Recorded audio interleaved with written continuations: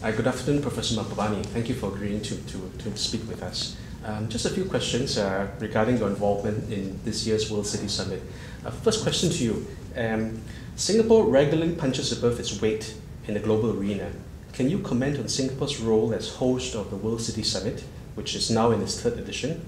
How significant do you think this homegrown event in terms of exercising international leadership and extending our country's soft power? Well, I think many people around the world are beginning to be aware that in facing the challenges of urbanization, there are very few role model cities in the world. And Singapore is increasingly developing the reputation of possibly having the best planned city in the whole world. And that's partly because we are the world's only city-state. And since we are the world's only city-state, we can control all the factors in a way that other cities cannot control. I mean, Mayor Bloomberg wants to introduce congestion road pricing. He's overruled by the state capital in Albany. We have the freedom to do so. And because we have the freedom to do so, we have succeeded in creating a remarkable urban environment that is the envy of cities around the world. And that's why more and more mayors are coming to the World City Summit. Now, Singapore aspires to be a provider of urban solutions, and many of the solutions are really creative and innovative responses to our own unique circumstances. I'm talking in terms of like the ERP, congestion charging, public housing, or even the way that we're approaching the shortage of water. And this is creative in terms of both the technical and the public policy perspectives.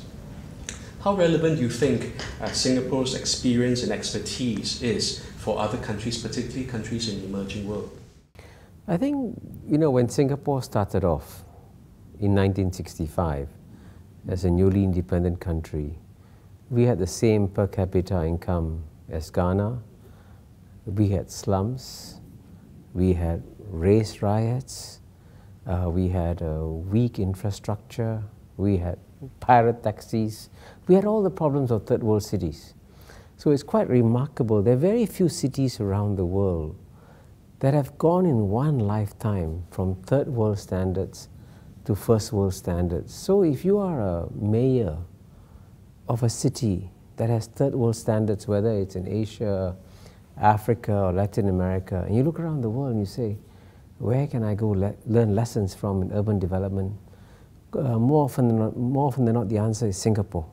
So I think clearly you will see more and more cities coming to Singapore to learn, because Singapore's success record is remarkable. Yeah. You've written about the new Asian hemisphere.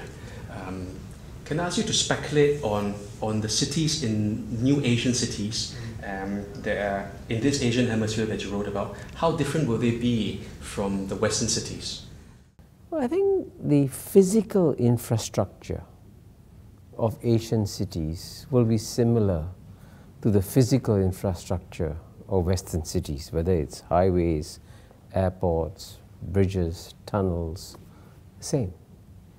But the cultural infrastructure of Asian cities will be different from Western cities, because Asian culture is different.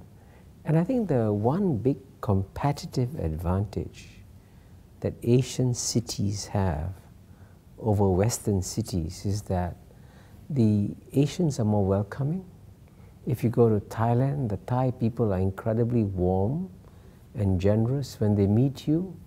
So if you want to receive a very warm reception and a very different cultural experience, you'll find more and more people traveling to Asian cities rather than Western cities. And therefore, there'll be a major Asian cultural renaissance coming. And to see the major Asian cultural renaissance, you have to go to Asian cities. Great. Thank you very much.